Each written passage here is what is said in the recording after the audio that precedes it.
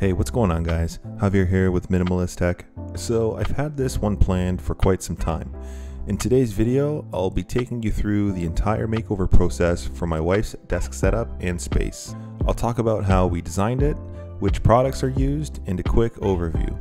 She's a casual gamer that wanted a space with a relaxing ambience and pleasing aesthetic, all while maintaining and adding functionality. The goal here was to revamp the entire space to make it unique to her, as well as more comfortable and enjoyable. Taking a look at her current setup, it is functional, but it's old. She's using an old 1080p Samsung display, an old Razer mouse from 2011, and a knockoff red switch keyboard. Not to mention, the chair would just sink on its own sometimes. The only things we'll be keeping from this setup is her gaming PC and the desk itself. For us, the planning was super simple. We didn't want to spend too much time or money on it. My wife took to Pinterest and started gathering pins of all the stuff she felt drawn to, whether it be color schemes, chairs, or simply the aesthetic. Another goal was to go wireless where possible, mainly to have the space as multi-purpose as could be. Once she got all that together, we went through some ideas and landed on a pink, gray, and white color scheme. With that, she left the rest to me. Now, I love building out setups. I spend way too much time on social media, gathering inspiration and getting ideas. For me, this was super fun to do. I know there's programs and apps for designing this, but honestly, I just took a bunch of screenshots of products I thought would fit and I tossed them into Apple Notes. I did a quick SketchUp on my iPad and landed on this design. It did change a little bit through the buying phase since the global supply chain can be a little limited right now, but hey, that's okay. We got what we could, but once I found everything we needed, we were good to go. With all the planning out of the way, the first thing I did was remove all the old stuff and give the entire area a good cleaning. Going in, I found a new home for the monitors, keyboard, and mouse. It's always a good idea to reuse or recycle old tech where possible. With a quick wipe down, sweep, and Swiffer, our blank canvas was ready to go. So before jumping into the desk setup itself, I decided to install all the things I knew wouldn't be moving. My wife's been talking about having a mirror for ages, so I figured now would be a good time to snag one. I picked this one up from IKEA and I mounted it on the wall. It really helped lighten up the area more and give it a more roomy feel. I figured a floating shelf would go perfect as well. She could put books, photos, plants, or whatever else up there.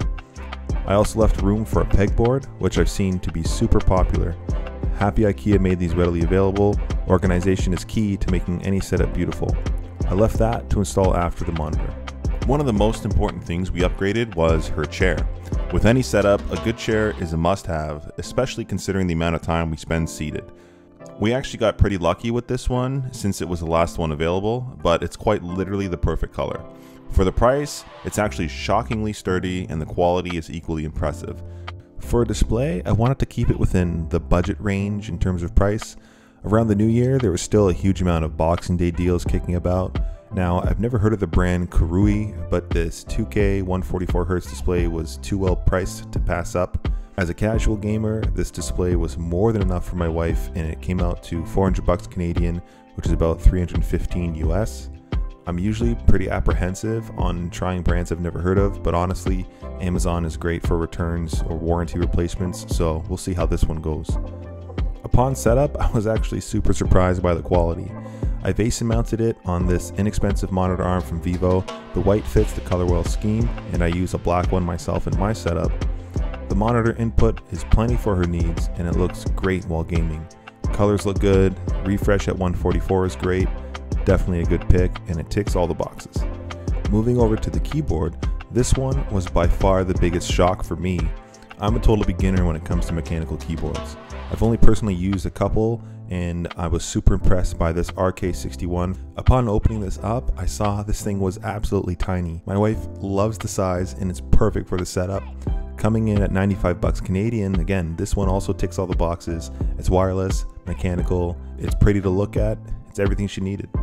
Shocking to me actually was the build quality and the blue switches. I can't express it enough. The keyboard is an absolute pleasure to use. My wife really didn't care for RGB, but it is backlit and has a couple different lighting patterns to enjoy. This thing is also easily charged with USB-C. I'll probably be doing a separate video on this keyboard because I'm so in love, so keep an eye out for that one. So since my wife was already used to Razer, we went with another Razer mouse for the new one. I personally use Razer for gaming myself, so it is a brand I trust. We went with this white Razer Orochi, I'm not sure how you say that. It's 75 bucks. Similar to the keyboard, it also ticked all the boxes. For 75 bucks, the build on this mouse is pretty decent. It's super lightweight and the buttons are super tactile. One downside though, it isn't rechargeable. This works off of either AAA or AA batteries, but honestly, we just picked up this rechargeable battery set from IKEA for under 10 bucks. It connects with this tiny dongle for low latency gaming, and so far it's worked really well. For audio, we kept it simple. We already had this Nest Mini in the bedroom and this tiny Bluetooth speaker. They fit the theme, so we threw it in there. Sometimes it's nice to plug in the old iPod too. She definitely needed a new headset, so we got this white and pink one from Red Dragon. This is one of the things we decided to just go wired on. Looking at some of the prices on some of the other headsets, they seem to bump up quite a bit once you go wireless. Plus, it's white and pink, the color scheme fits perfect, so we saved a couple bucks. Still, this headset came out super practical and a huge upgrade compared to the old headset. The microphone quality is mountains above this old 3-in-1 she had, and the sound quality is simply incomparable. Of course, the hint of pink makes this a nice addition to the entire setup. The Nest Mini is a good piece of smart home tech, easy for timers, alarms, music, and Google Assistant. It's minimal and it does the job well.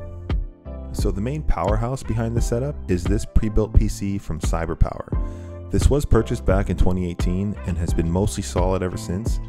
Although the GPU died about a year ago, so we had to replace it with an RTX 1660.